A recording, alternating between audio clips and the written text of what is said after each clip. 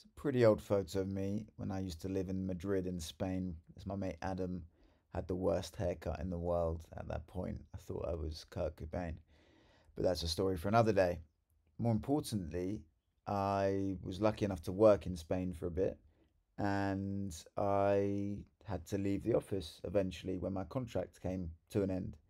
And so, as the good person I am, I bought some pastries for my colleagues, my co workers, and I sent round an email to the office just to let people know that I'd done this and that they could help themselves, and it was available for people to take in the canteen.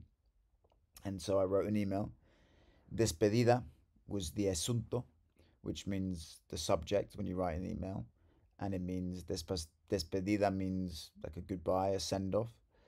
And of course, the start of the email, I said "Hola chicos." I used a little @ sign. I'll cover that later. Stick around to the end of this video, but that's a top trick for you. And then I, proceeded to let them know in Spanish that I bought some pastries. And so I got my good friend, mi colega Carlos, or Carlitos. I always like how English people say Carlos, like that. And the Spanish is more elegant, Carlos, Carlitos. And Carlos very kindly checked the email for me, corrected a few of the mistakes that I'd obviously made, and he added in this at the end: Tirar la casa por la ventana.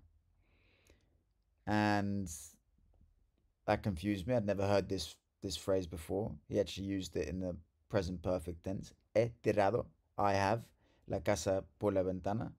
And I knew that tirar meant to throw. And so I was literally translating as it, he tirado, I've thrown the house out through the window.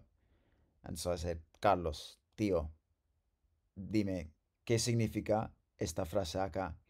Tirar la casa por la ventana, to throw the house through the window. It actually means to go all out, to spare no expense at all. And so the reason he'd added that on the end is because he thought it'd be quite funny for people to think that I've gone all out, guys. It's a celebration, I'm leaving, and I bought some pastries for you. Ironically, they were not very expensive at all, but it was quite funny in this case. And so this tirar la casa por la ventana, this phrase, absolutely love it. And it means just to go all out, spare no expense, in terms of money.